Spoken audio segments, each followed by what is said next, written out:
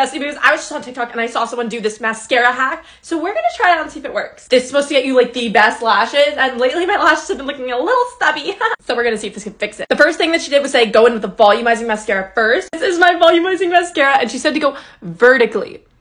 That feels so illegal. She basically said go vertically on your lashes first. Oh my gosh. Then we're gonna apply it like normal. I'm just gonna do one eye. Okay, not blowing my mind yet. Then they said take your lengthening one and go over top of it. I recommend the ones with the little hourglass shape. Okay, let's see what the hype is all about. And then do the vertical thing again. And then up. Let's see. It's literally all over my eyelid. Okay, I actually love the way my lashes look right now. Because they have volume, but they're still like separated, but they're not like spidery. Okay, this hack is approved. I like it.